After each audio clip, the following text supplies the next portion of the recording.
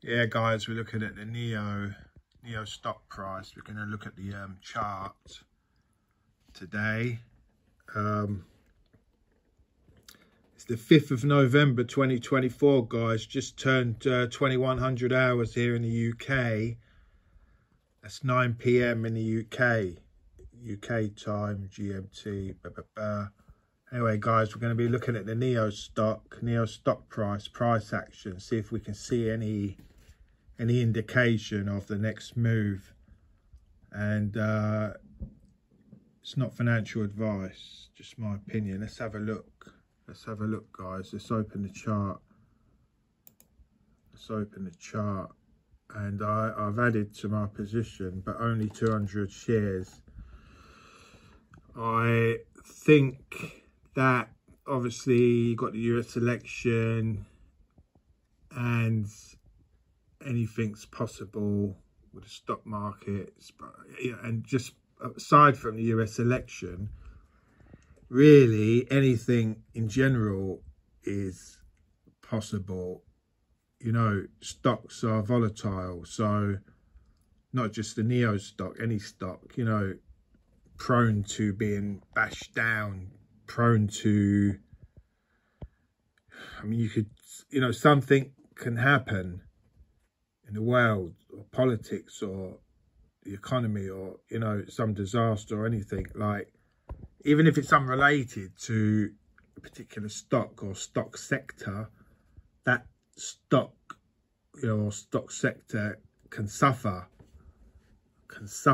you know. We're looking at the 10-minute chart. Let's just change it to the 1 hour chart.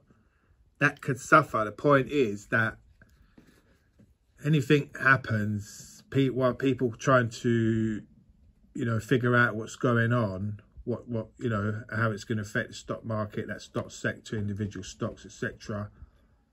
People sell in panic, obviously, and also shorts jump on the bandwagon. You know, shorts, they've got deep pockets, so you know they've got a lot of money, you know, funds, hedge funds, banks, etc.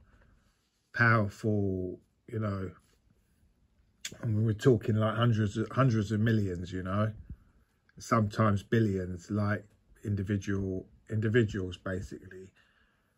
And altogether, if they, you know, short like a sector and the stocks in that sector, that puts it weighs heavy on the stock price, especially as people are selling in fear. It just cripples it basically. So let's hope it doesn't happen, but if it does, and I was thinking this earlier on actually, like, it crosses your mind from time to time. If it does, you've got to have a strategy. You've got to have a trading, you know, investing strategy. You can't get all, you know, kind of like emotional. Earlier on, the stock, Nio, it's the 5th today. Let's just see where it opened up. Where was it? Here. Yeah, well, that was pre-market. It was rising. This is pre-market, 6 a.m. UK time, 8 a.m. UK time. Well, basically, look, even in trading time, 2 p.m. or before pre-market anyway. Yeah, just before pre-market and in pre-market, Nio stock rose to more or less, you know, $5.40, let's say, $5.39. So just before the open, that was 2 p.m. UK time. Since then, it's kind of like been falling.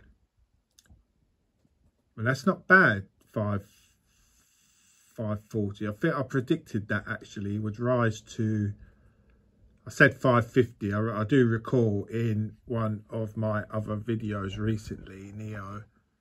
It's just another prediction I've got right. I've called it right so many times with the Nio stock, as I do with, you know, many other stocks. But yeah, let's change the chart. to see that proper on the day chart.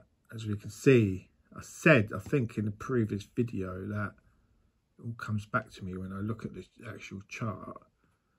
I think I said that it would be in that range of, I think I said like going up to, I think I said like 550 to 5. I think I said something like that. Yeah, it's all coming back to me when I actually look at the price action. I said that it would go up to, it would be around about 550. I think I said that, which is about here, which you didn't quite reach. And I said that, you know, it could be going down to around 5 range, which did occur like a few trading days back, which actually was on the 1st of November. And obviously it headed lower on the next trading day to 509, reached lows of, and that was on the 4th of November trading day, you know, after the weekend, after the 1st of November, which was the last trading day. So today's the 5th, and it's just pushed higher in pre-trading. It's currently $5.25. So I said that, you know, it's coming back to me what I think, I believe what I said, that it would go like this, up and down for a bit, but it wouldn't stay sideways for too long, based on the price action of Nio Stock overall. Obviously, most of it on the way down from the $66, but nonetheless, when you look at the Nio Stock Price pre, you know, takeoff, before it rose to that $66, when it was around about this range, $5.50, it actually was a spiky stock. It was a spiky stock, like the price action. And it proved itself spiky on the way up, it proved itself spiky on the way down. And it's still proving itself spiky. I mean, this pattern it's making here, you know, is obviously, like, it's within that range. You could like box it in, like, if you know, if you like, if you put a box here, obviously it's going to end up a rectangle if it carries on, that box. But I don't think it will. I think it will stay fairly boxy and then kind of spring up, or it could always be, you know, like a dip down. But as I said, I think I said about a previous video, it won't last long, that dip. If there is a dip down, it will spring back up quite quickly. Like, it might only last one day, it might last half a day, it might only last actually a few minutes, even if it does dip down quite low. But I think it's a spiky stock, and I don't think that you're going to see, I don't think you're going to see it, like, you know, like within this range, go kind of like sideways for too long. I think it's going to be, it's going to break out, it's going to be a spike. And obviously I think, you know, well, it's like 80%, 85%, I'm sure that it's going to be a spike going up, going long, rather than going down. As I said, it can always be a spike, you know, it can always be a dip going down, but it's going to be a blip if there is like any, you know, any give, let's say. Be quickly shored up, let's put it that way. If there's any weakness, I'm sure that, you know, the retail investors in Nio Stock, I'm sure that they will shore it up. I'm sure that they will buy. They're looking for cheaper, and there's new investors looking for Nio at a cheaper price as well. You know, they're fishing for a cheaper price, and that's why you get this sideways motion, this range occurring. Basically, everyone's like thinking about it. Is it going to go down? If it's not going to go down, should I buy now? When's the best time to buy? Then when it goes down, there'll be others that buy more, or buy it, you know, having waited And also then you've got buy orders. You don't just get people sitting there looking, watching it. You're going to get buy orders. You know, someone wants to buy, like I did the other day. I wanted to buy at $5. Placed the buy order, I went out. Didn't happen. I came back. I thought, 5.14, I think I got in. I just cancelled the buy order and bought, you know, at the end of the day. For the sake of like, you know, 14, 18 cents or whatever, you know, I couldn't be bothered. Like, because sometimes even if you put in a buy order and you get that buy order, it's not always the best price. Sometimes, as I said, the stock price will sink and then you just happen to see it when you're looking at the chart at the time, and then you buy it and you end up getting a good price. You know, it's all circumstance. Sometimes you can't predict, like you can't say like 5 is a good price, I'm getting at 5. Sometimes it could possibly go lower, I don't know. But in this particular case, in this stock, Nio Stock, like the price action, looking at all what we know, assuming that there's going to be no dip, no stock market crash, at least to the end of 2024, I think this is pressing up, you know, it's pushing up, like it's on the up overall. So I see no obstacles ahead per se in that movement. And as I said, I don't think this is going to go sideways within a range for too long, like this didn't here. When you're looking at the day chart, you're looking at 4, 6, 7 trading days.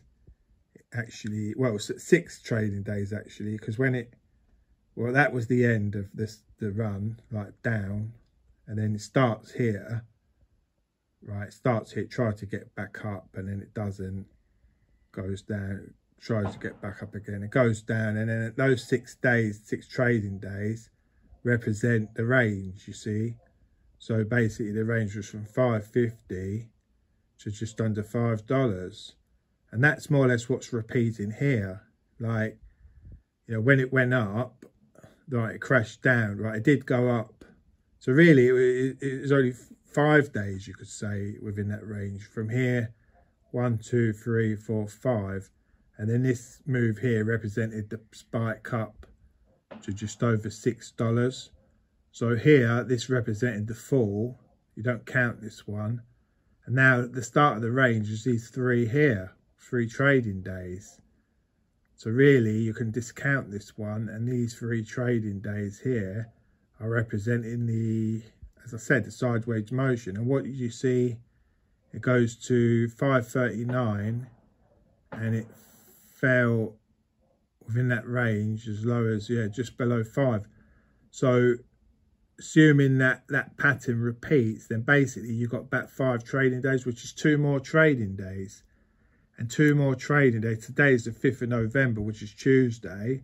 2 more trading days will be Wednesday, Thursday. So we should see a move, assuming that pattern repeats, we should see a move on the 8th, Friday. We should see a move on the 8th, guys. Or it could come before the 8th. Patterns don't always repeat, you know, like, they don't always have to repeat exactly, you know, on that. You see my point? They don't have to, but it's just roughly. I mean, it could extend. It could go into next week. They could be trading within that range, like more than 5 trading days. But what I'm trying to say is I don't think it's going to carry on too long because of the spikiness of the Nio pattern. So probably, you know, by Friday this week, and I think I said that, I said it might go into this week. I think I said last week. I think by, you know, this week, the end of this week, we're going to see some kind of big move up. Maybe $6, $6.50, $7 would be my guesstimate. Can't be 100% sure. Can't be, you know, always 100%. But that's what I think could possibly happen, guys, with the Nio stock. So I'm going to keep my eye on it as always. Can't be watching it all the time because I'm looking at other stocks, plus trying to get other things done, get other things in order. And I will still keep watching it though. And at the moment, I see things moving forward. Like, there's no real news per se about Nio. Obviously, like sales, they're going to be reporting sales sooner or later, and they're likely, you know, they're up somewhat, not huge amounts, but still increasing.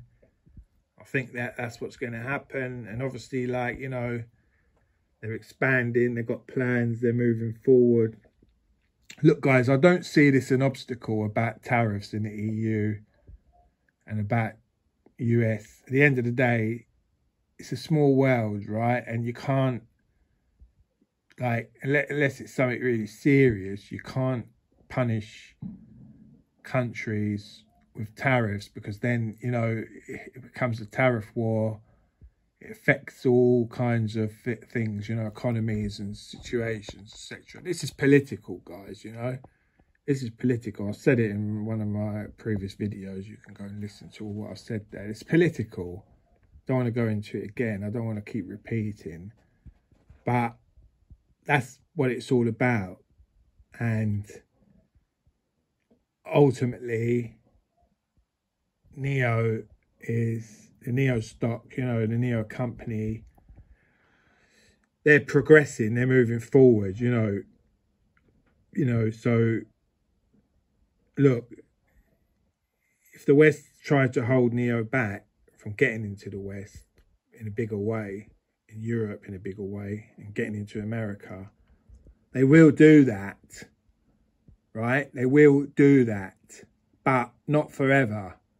Not forever, because they will want something that Nio has, or the Chinese government have, or the Chinese industry have in the future. They will want something. They will need something. And in order to get it, they're going to have to drop this BS, tariffs and all this. I mean, you see, Trump was talking about tariffs when he was like, wanted to come in, but he soon dropped that. When he got in power, he soon dropped that, and they were doing deals. Look, the Chinese, they own more or less half of America anyway. Let's face it, guys, they own a port, like several ports, like, you know, docking ports, you know, shipping ports. You know, can you imagine, they probably own most of the gold in the world. I mean, you know, you can't try to,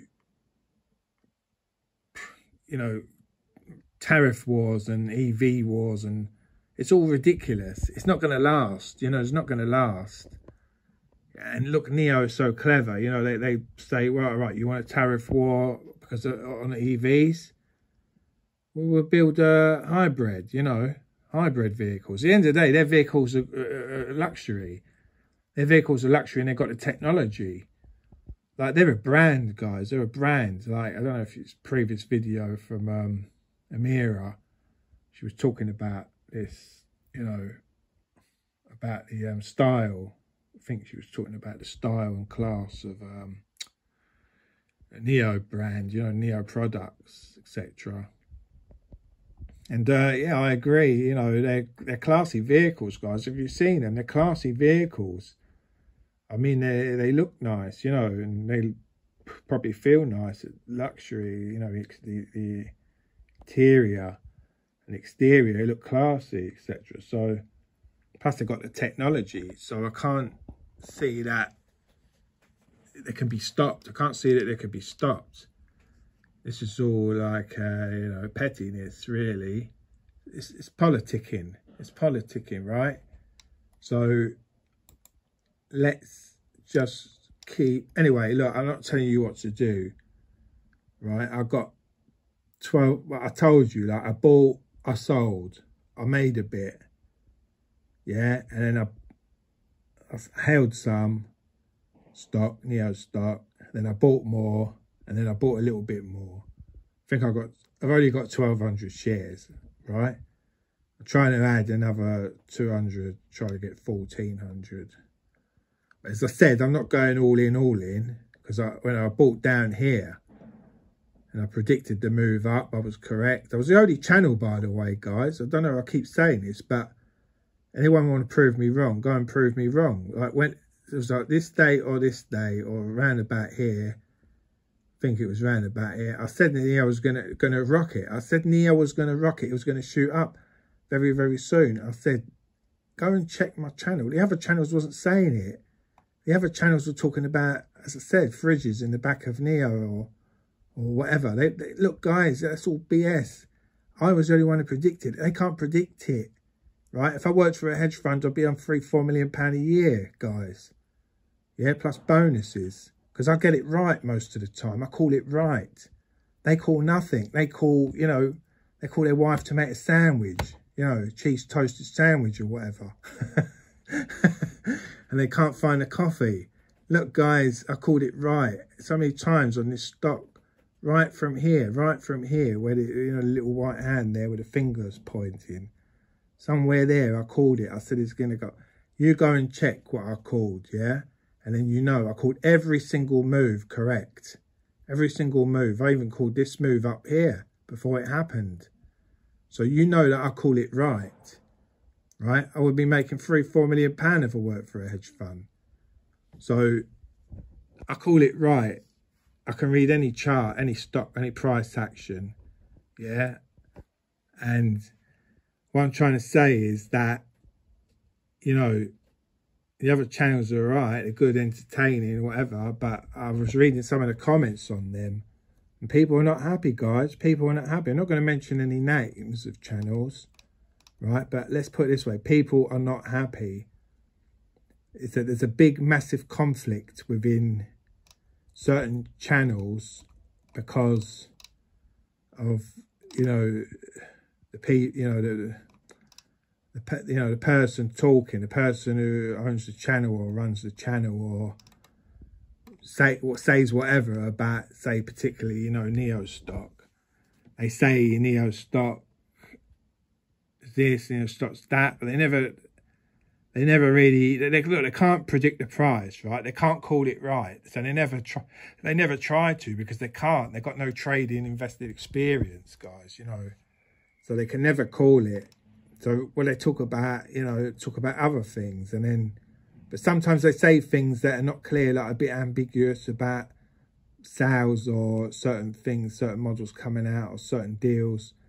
And it's all like guesswork, and then people get upset, you know, if the price drops or the price goes up or whatever. Anyway, there's a massive conflict in their comments you can read. And obviously, like I've said this before, like a lot of them, you know, they just do it for the views. This channel's not monetized, by the way, guys. And their channels are. And really, I don't know how they are because it baffles me. It really does. It baffles me that people are interested in stocks and shares, you know, traders and investors, etc. And they're looking for like good kind of tips per se. I mean, I'm not, you know, it's just not financial advice, it's all hypothetical, but they're looking for good information, let's put it that way. And what they find is there's two types of videos, let's say, about, let's say, Nio Stock. One type of videos are talking about, you know, Nio carpet, Nio sales, Nio this, Nio that, blah, blah, blah. And Nio's good, even when it's falling from $66. Nio's a good company. You know, good stock price, keep buying, you know. And then you get the other videos that it's kind of like giving technical analysis, but never really say anything. They add on these, you know, breakout things. As I say, that the breakout, you know, indicators, guys, there's like hundreds of indicators, you know, but they're more or less all kind of similar. In a way, they're like, more or less, they're a moving average overall, right? Obviously, like, there's differences in each indicator. But you see them applying indicators and they say, oh, you know, it's falling below the line, so it's going to continue. Or it's risen above these lines or these two lines, so it's going to go up. It doesn't always work, guys, you know. I use most of those indicators, not all at the same time. But when I first got into trading, I tried these indicators. They don't, obviously they work some of the time, but they don't work all the time. I call it right more times, a lot more times than any of those indicators can, you know, call it. I basically, I can predict better than AI. Yeah, I can predict better than AI. Get that in your head. Yeah, think about that. Because who was it who predicted the mini 2024 stock market crash? And why? And why? Me. I predicted it, guys. About 1 week before, I said it was coming. And it brought down most of the top stocks like Tesla, Amazon, Microsoft, you know, you name it. In video, all of them, you know, brought it down. You go back, check the video. So I'm better than AI, you know, guys. I'm better than AI. And, you know, my intelligence is, you know, you can go and fill up, you know, fill out a warehouse with computers. You can get IBM, you know, they're supercomputers. And then put them all together, they're supercomputers. Guys, they're supercomputers all together. Even their nano dual, what's it called? Bot computer. I forget what it's called. But anyway, look, their best computer, yeah, couldn't predict it like I can. Any computer, any trading computer, you name it, guys. I'm the best in the world. I'm the best in the world, guys. The best. Remember that. The best in the... I'm not getting it right 100% all of the time. But I'm getting it right most of the time. That's all you need to know. Look, if I put basically trades on, yeah, because I'm too busy for trading per se. But if I was to sit there all day, if I was to put trades on up and down, you know, long and short, not just Nio Stock, but, you know, like a bunch of other stocks, right? And I'm calling it right most of the time. And most of my calls are like, you know, the percentages are far outweigh the losses, percentages of losses. And guys, like, I'll be a trillionaire, trillionaire. Yeah, it's obvious. And that's based on my performance, guys. Right? But I'm doing other things at the moment. So, yeah, quantum, that's it. Yeah, the IBM quantum mechanics, you know, it's here and it's there at the same time. You know what I mean? And the supercomputers. Look, guys, they can't even call it right. They can't do it. You know, these micro trading, you know, these AI trading. They can't do it, guys. Like, I'm the only one that can do it. I'm unique in the world. Let's put it that way. I'm unique in the world. No one's better than me. You could get the best trader you like. You know, I'm not going to mention any names, but or people that think they're good at trading. Guys, they make videos. They talk about they made this, they made that with this stock, that stock. Most of them are all BS. And the ones that got loads of followers, like 100,000 followers or more, all they do, they buy a stock when it's low, yeah, like some penny stock, and they say, oh, this stock's going to go up, blah, blah, blah. They mention the stock, and of course all their followers go and buy it, and then, yeah, well, of course the stock goes up, doesn't it? Right? Stock goes up, they cash out, they make their money. They're at the top of the pyramid. But they didn't call it right. All they did was use their followers to move the price. I'm not doing that, guys. You know that. So, therefore, I must be the best in the world.